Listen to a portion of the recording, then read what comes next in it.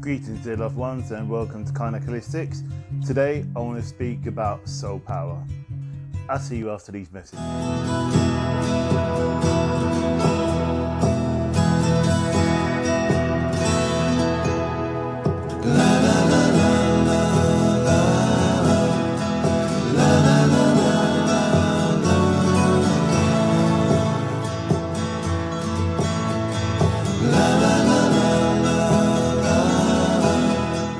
Welcome back to Karnak Holistics TV. My name's Matt and we're here to learn together and to grow together in the sight of God. So today I want to speak about soul power. So it's a beautiful day today. It's 30 degrees, actually it's 34 degrees outside. If you can hear like a blowing sound, that's my fan that's going to keep me cool. And I've just really stressed and I apologize about the attire, but you know, it is what it is. See me as you see me. So anyway, today I want to speak about soul power. So not soul power as in the music soul power James Brown, I mean soul power, the spirit. Now for the last couple years, actually for the last year or so, I've been going through this transformation of myself and consciousness, and while I've been shifting and really developing myself, I could see my reality coming into my consciousness. And when I say about my reality, the reality that I want for me, not the reality that I'm living. So for a lot of time, for a long time, I've been coasting, if you want to call it, developing myself, getting closer to the living source, and really understand what it is to really be in my own skin and within my own existence. So everything I speak about, some people obviously may not agree, some people will, some people can take from it, some people may not. Again, Karnak is obviously Karnak Holistics is built on the idea of the temple in Egypt, as you can tell by the pictures behind me. So the reality is it's about your own, or my own as well, understanding or my own realization. So whatever I'm going through and whatever I'm feeling is what I'm sharing with you.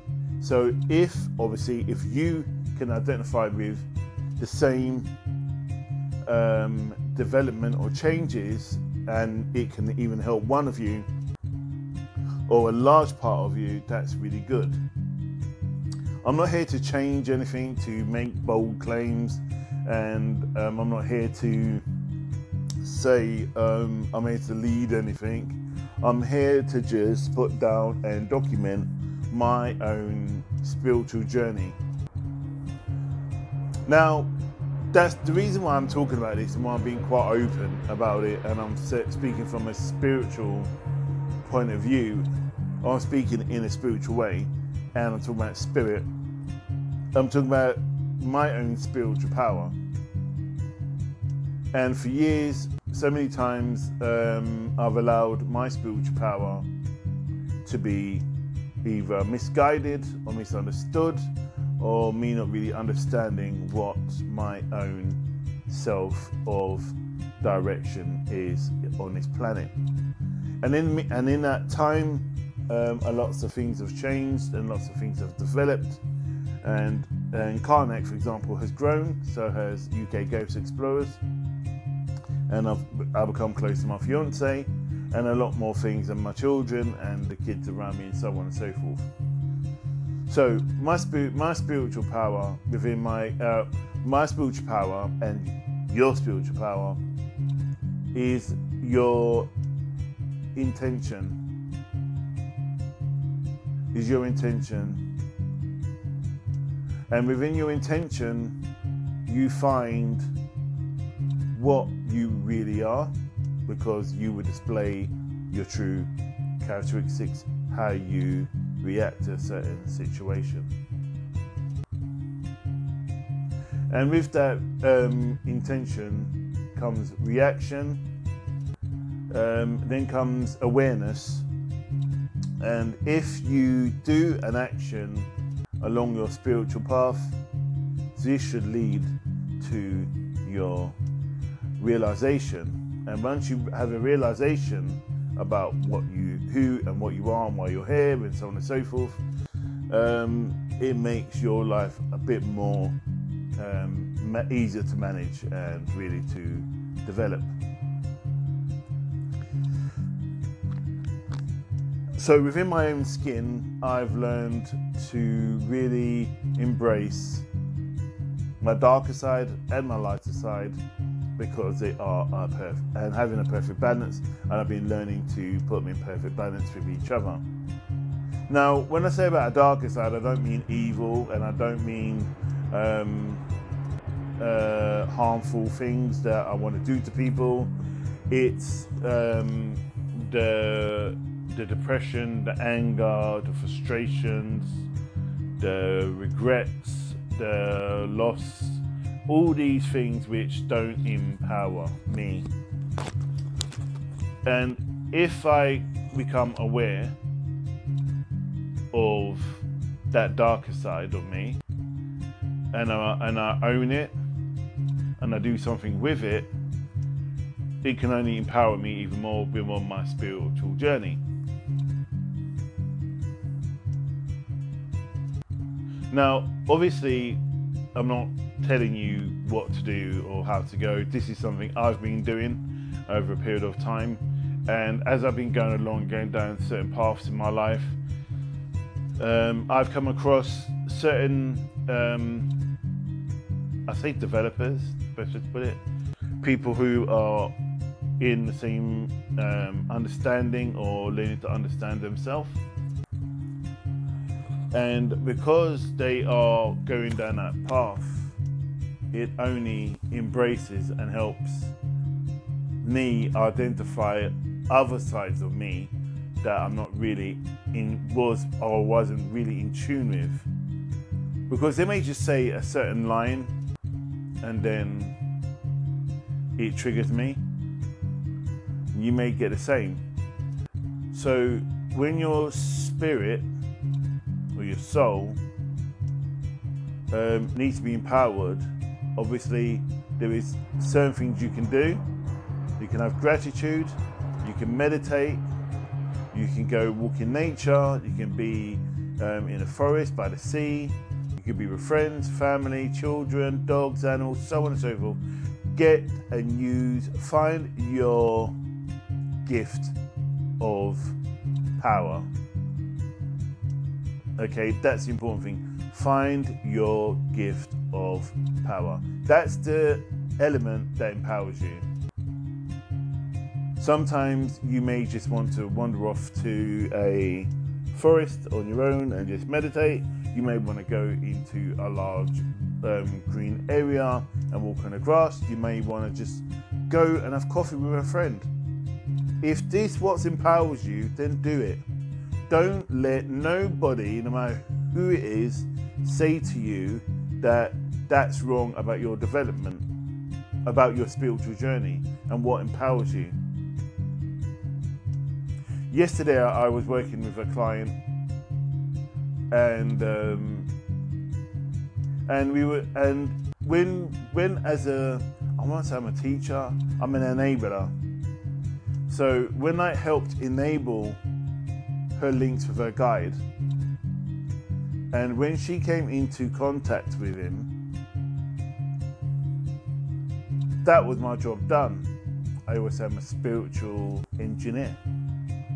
So as a spiritual engineer, it's my job to get hired by the creator to come along and go, okay, let's have a look now. 2 cups of tea, please, dear. Really joking. It's my job to turn around and go, okay, let me use whatever energy or whatever spirit in some ways, to help guide me to use whatever art form or craft to find out what your issue is. It could be spirit, it could be chakra cleansing, it could be Reiki, it could be healing, it could be tarot, it could be numerology, it could be different things.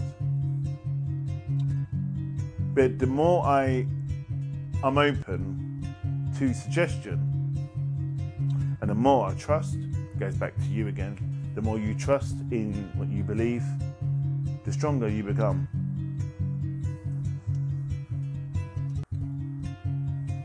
You can't dig a hole, a big hole, I mean a deep hole, just by digging it once. You need to keep digging that hole, right? The more you dig, the more dirt comes out. The more you dig, the more stuff comes out. Along the way of your journey of digging, you're going to probably come across artifacts or little bits and pieces, little surprises that were buried in the ground, your consciousness, your spirit.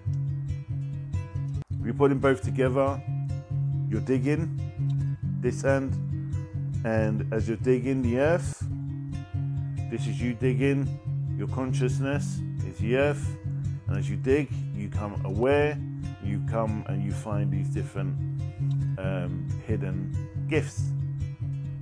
Now, these hidden gifts may not mean anything to you right at this moment in time, but one day, whenever it is meaning to become out to show itself, it will show itself.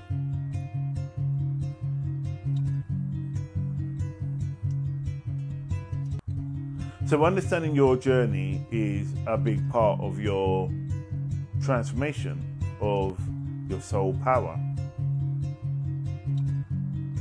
If you don't understand your journey, you won't understand your journey. If you don't understand your journey, you won't understand your power or your soul power.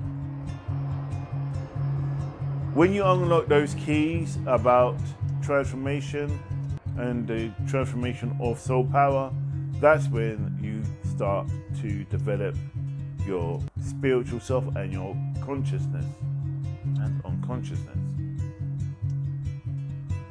Understanding truth and understanding your own ability to transgress is a deep and understanding energy. Without it, we would all be lost. We all know we come from different dimensions and different facets of creation. But in reality, we are all one. We all are part of the creative energy. You know, we all are part of the same ball. The more we understand this, and we understand the development of consciousness and our soul journey and our soul power, the easier life will become, and more bliss will come into your life. We live in negative bliss because we dwell in negative bliss.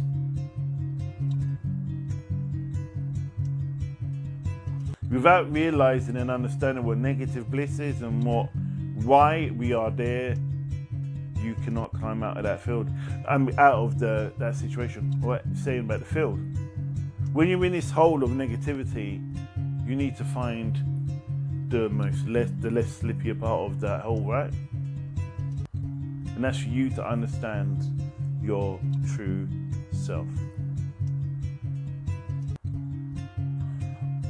Don't be led by the dogmatic